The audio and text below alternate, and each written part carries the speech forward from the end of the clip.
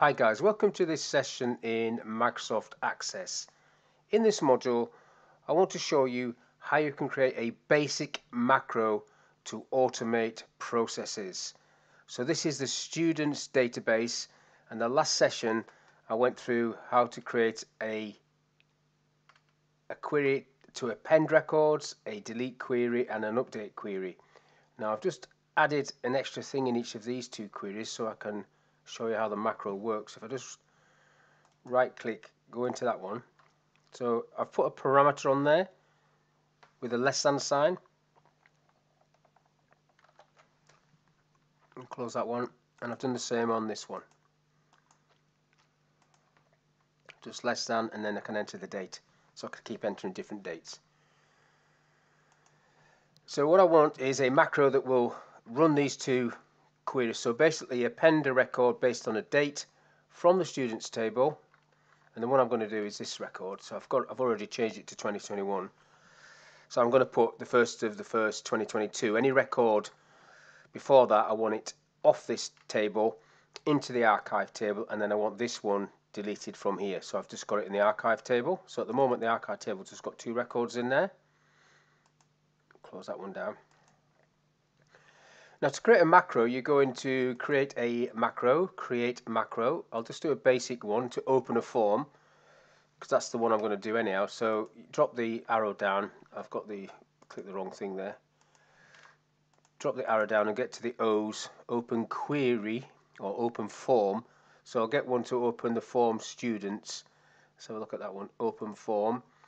So the form name is going to be students.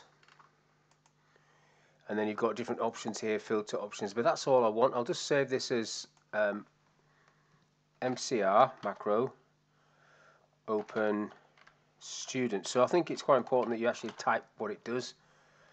FRM I'll put at the end of that. And then OK. Now once I've saved that, you can just run it to check it, and it opens the form. Now what that should now do is, if you go back to the main menu, which we've already done, these buttons we're using the wizard, but now if I go into design on that, I can actually use a macro to do the same sort of thing. So that's the wizard, and then I can add the macro to it. So miscellaneous, run macro, next. There's only one macro there. I can just go finish really, but let's just say open students form, and then finish. So it does exactly the same, but the benefit of this, if I just save this, that's open that form. I can now add something to the macro to close this down. So that macro is working on that button. We've tested it, so it works. But if I add a new action, an extra step if you like, I can get it to close that other form. So let's just have a look at that one. So we're going for close window. It's asking you for the object. The object is a form. Then it wants the form name, main menu. So that's so it's going to open that and close this. So you're basically tidying up behind yourself. If I save this and go back to this button, click on it. So what I'm expecting here is for the students form to open and this one to close. So click that one. Student form is there, and the main menu is closed. So that's worked fine. So that's how you create a basic macro and then add it to a button. Just close that one off. Close this macro. So that was the main menu. But what I want on here is a button that's going to do all this append and delete. So that's what I'm going to create now, and let's see if it works. So back to create macro.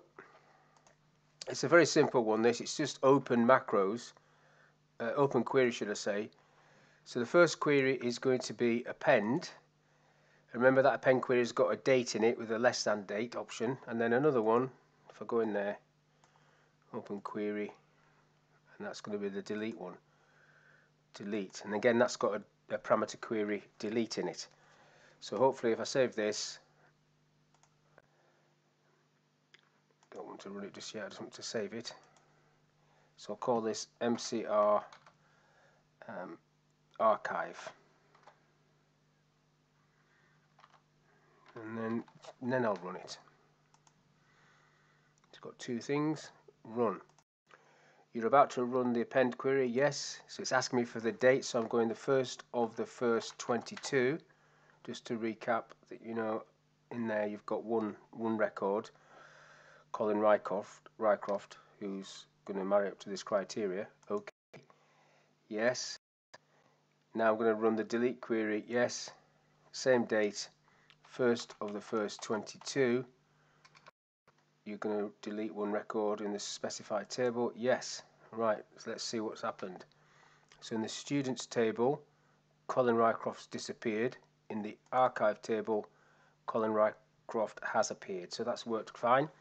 So now what I need to do is get this onto a button.